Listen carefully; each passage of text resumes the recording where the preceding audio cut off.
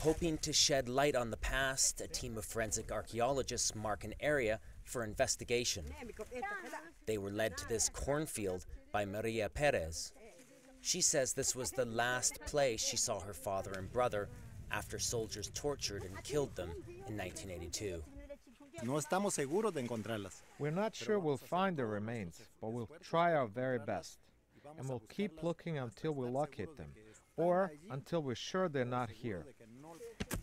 32 years after the bloodiest period of Guatemala's civil war, clandestine graves like this are still being dug up across the country. Today, it only takes the archaeologist a few hours to find human bones and a handful of clothes. Maria's tears betray a mixture of grief and relief at finally being able to put her family to rest. But locating the clandestine grave and removing the bones is only the first step. But it's here in Guatemala City, far from the mountain villages where the massacres took place, that scientists are analyzing the bone samples and giving evidence for criminal trials. Here, dozens of young Guatemalans are using cutting-edge tools to identify victims from the country's 36-year civil war.